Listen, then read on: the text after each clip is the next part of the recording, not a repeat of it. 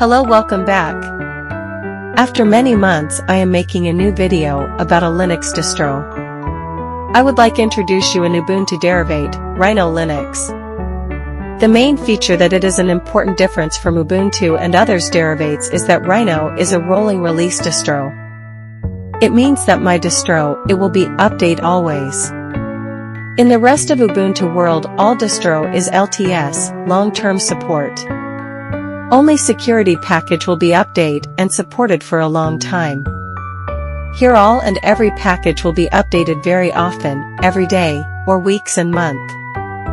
Rhino has as GUI X desktop. It is a little customized, with an interface similar to GNOME. It features a custom meta package manager, which unifies deb, packstall, and flatpak software management.